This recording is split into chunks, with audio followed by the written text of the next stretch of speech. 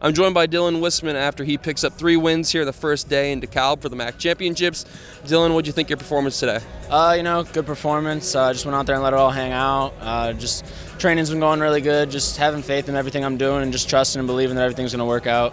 2 of those wins, speaking of the dominance, were pins, adding that bonus points for the team score as we are now on the top of the leaderboard. How do you think that's helped? It's championship season. When you go into a tournament, you're going to need those bonus points, score any chance you can get them.